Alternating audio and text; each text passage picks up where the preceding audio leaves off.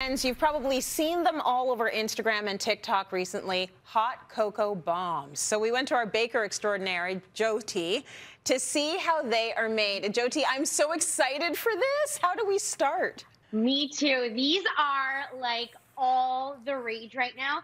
I need to show you how versatile they are. Aren't they so pretty? That is gorgeous. Did you make that one? They are, yeah. They're so fun to make. So I'm going to take you through it. Okay. So easy. You got to pick your chocolate. So you can do a dark chocolate, a milk chocolate, or a white chocolate. We're going to do milk chocolate today. Yeah. So good. And you want to start with your milk chocolate in a stainless steel bowl. And you want to have some water going on in a pot on your stove.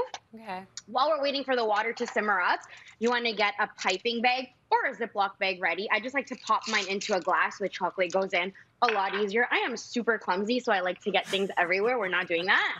And then you also want your molds. So these molds are available literally everywhere right now. You can go with a silicone one. These ones are super easy. Once your chocolate sets, it pops right out. Or if you want a larger hot cocoa bomb like mine, find these little ornaments. They're available at any craft store. They're even available online. And you get a super, it's like a statement piece hot cocoa bomb. It's just larger. It's just tastier. There's so much more you can put in there. So we're going to get this chocolate over our hot water bath. And you just want to melt it down. It doesn't take long at all. And if you're doing like a white chocolate, you can totally add some food color to it that you get like the cotton candy sort of vibe. You want to grab your mold, and I'm just going to grab a spoon and spoon in my melted chocolate. You could totally even just wiggle this around and get your chocolate everywhere. But if you want to make it easier, just grab any kind of brush that you have and just brush it on the inside of your mold. So easy. And then what I like to do is once it's all brushed into my mold, like that, I like to pop mine into the freezer. And the key with popping them into the freezer is it just makes for them to release out of the mold so much quicker. So literally you just give it a little tug and your bomb is out of the mold. And it's so perfect. You can literally fill them and then you just use a little bit of chocolate and you just seal these guys up. We'll fill this one super quickly. You can use anything. I like to use my favorite hot chocolate mix. I love mint hot chocolate, so I like to use like a mint hot chocolate.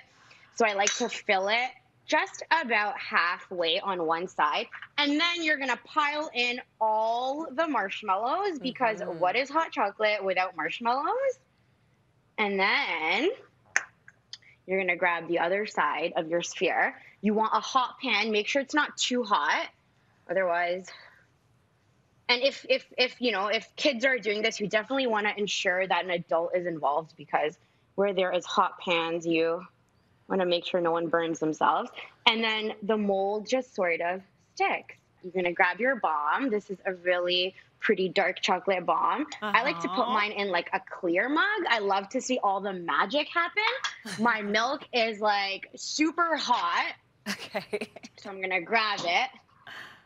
And then you want to pour slowly. Okay. I'm watching. Oh. It's exploding. Woo! Hot cocoa, baby. That so is good. like luxe, chunky chocolate goodness. And I would have done it the same way. I would have done the milk chocolate with the marshmallows and the good hot cocoa, flavored hot cocoa. Amazing, Jyoti. Thank you.